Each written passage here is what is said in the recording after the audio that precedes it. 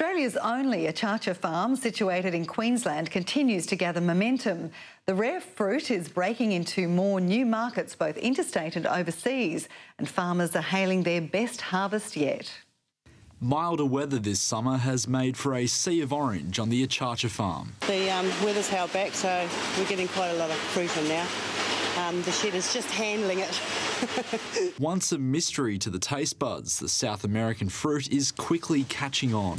Apparently it's set in France, but I never tried it. Only here. The farm's creators brought the Achacha seed back from Bolivia almost a decade ago. A patent means no one else can grow the fruit in Australia.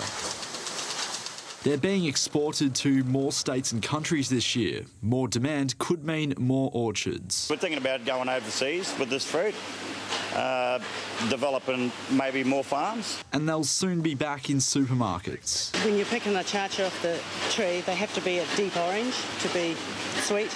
If they're slightly yellow or half yellow, they're usually quite sour. Even the yellow ones are keeping their sweetness this season. But deciding what they taste like is the biggest challenge. A girlfriend of mine said, oh, they taste like a banana passion fruit, which I'm thinking, no. Nick Price, 7 News.